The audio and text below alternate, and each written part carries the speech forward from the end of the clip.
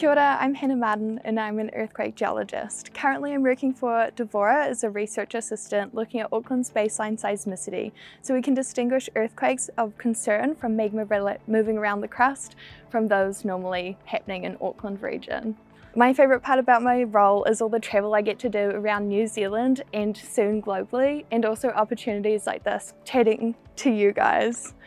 I don't really know what got me into geology. I didn't really know what I wanted to do when I went to university, and I ended up taking a geology paper and absolutely loving it. So I've been here ever since.